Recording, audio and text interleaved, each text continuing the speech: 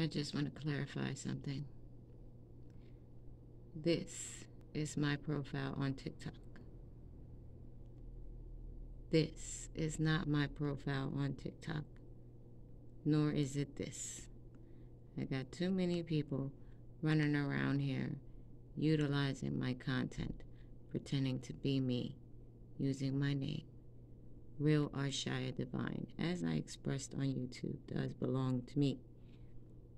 This does not belong to me.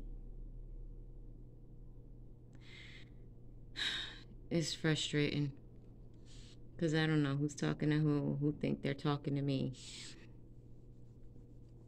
But I just want to rectify that tonight. If you're getting any messages from this person or any other TikTok other than what I stated, you're talking to the wrong person. Okie dokie.